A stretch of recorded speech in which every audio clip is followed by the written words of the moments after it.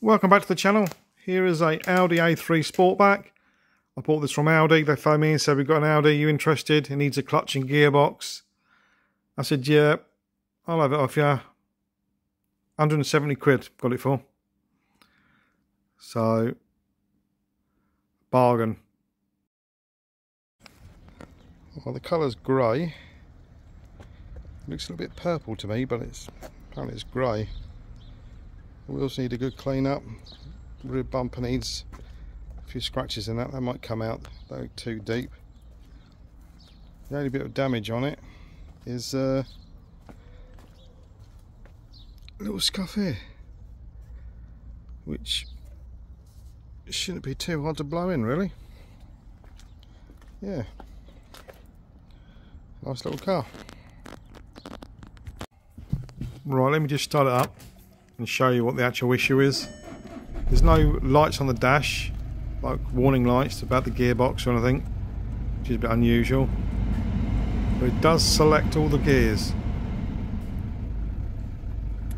As you can see, it ticks over lovely. Little rev there. So if I select the gears, we're going to all the gears, no problem. It's just when you put your foot on the accelerator to go, it won't go. But if you leave it for like 5-10 minutes, builds up a little bit of pressure, and then it will move. Not very far, but it will move. So I think it's the what's it, mechatronics pump, hydraulic pump inside the gearbox, which are pretty simple to remove on these. It's just 7 bolts. So I'm going to get it in the workshop, lift it up, and we'll have a quick look. Just pulled the Audi into the workshop. If you remember, I can select all the gears, no dash lights on, and I think I just scanned it and it's come up with this.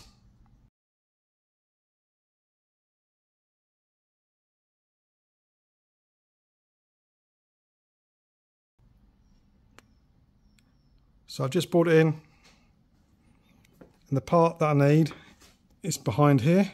It's inside here. So I just need to undo these bolts around, take this off, take the cover off, and have a look. And I think you can get these, you can send them away to get them done, or you can actually buy the part. I'll take it apart, see what it all looks like, and then go from there. I thought it was going to be the clutch, so I'm glad it's not. It's definitely this, because if you leave the engine running for about 10-15 minutes, it builds up a little bit of pressure, so the car does actually move in the gears. As you can see, I've taken the black cover off now. Now this part up here is a part that fails apparently. Those 2 codes you had on the scanner indicate it's this. So you can buy these off eBay. German, about 120 quid with the oil, new seal and stuff. So I'm going to take this out. I've had to order a new tool.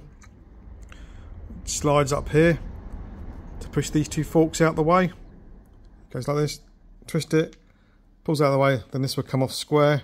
It is on 4 forks behind here, so it's got to come off straight really. But yeah, I need to take this off so I can inspect the casing, because apparently it's quite weak around the top where this screws into. So just want to make sure there's no hairline cracks so it's losing pressure. But yeah, I'm pretty sure that is the part. If it is that part, well, it'd be pretty good if it is that part. Considering Audi said it needed a gearbox and clutch, which would have been thousands and thousands of pounds, because obviously they put new stuff in there. Right, stay tuned. Right, here's the part that you get. This insert goes inside the other insert, like so. Make sure it's a good seal in the bottom, because that's if that's a bit uneven, it won't seal properly. Right, I've just put the new part inside. I forgot to video it, but it's inside there, all done. So all the oil's topped up. I pulled all of these in and out to get all the air out. The only hard job now is lining up these 4. 1, 2, 3, 4. With the actual forks.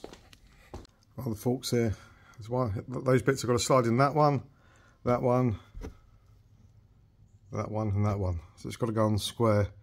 I put this Allen key here just to push this back a little bit because the tool still hasn't arrived. As these keep the forks for the clutch, just keep pushing back, you're right in the way. So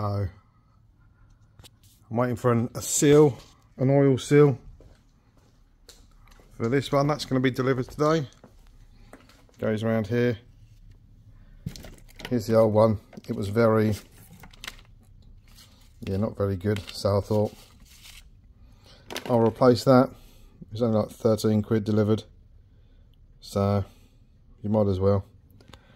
Right, so when it's all here, I'll throw it in there and hopefully, fingers crossed, the gearbox will go into gear and move. I've just got a touch-up paint for here. Just give it a light sand just to get the lacquer off. Touched up, as you can see there. So I'm going to give that another light sand when it's dry. A little bit of lacquer, then buff it up, and hopefully it's going to come up nice. Hopefully.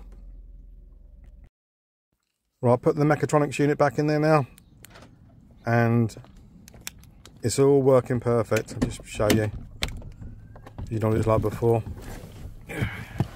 Starts up, goes into gear. I've driven up and down the road a few times in sport mode. A lot of power, and not too bad.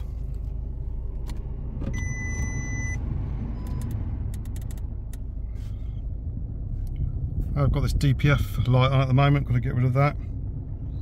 There you go, it's all working.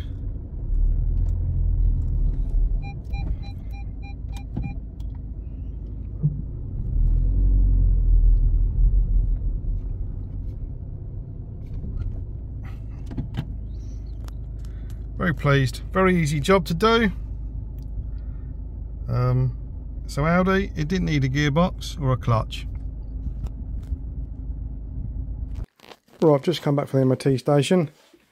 Found on 2 headlight bulbs which are loose, 2 anti-roll bar drop links, and a little bit of rust on the rear anti-roll bar, which isn't too bad, so I want to get that sorted.